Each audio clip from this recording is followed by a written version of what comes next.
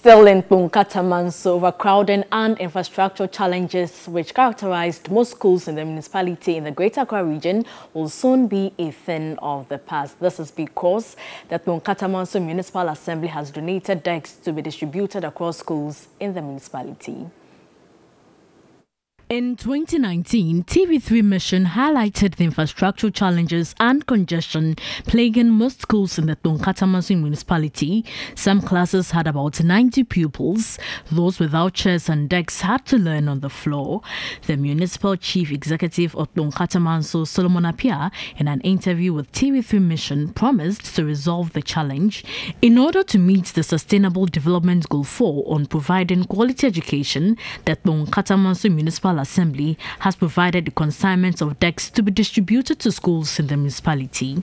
The gesture is the final batch of items made up of 200 dual desks, 20 teachers' table and 20 teachers' chairs donated by the Assembly to augment furniture supply for the 38 public schools in the municipality. They brought an issue with some of the cluster of our schools.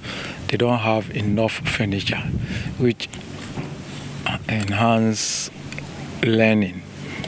They brought it to our notice, but as you know, we go through formality when we want to procure these items.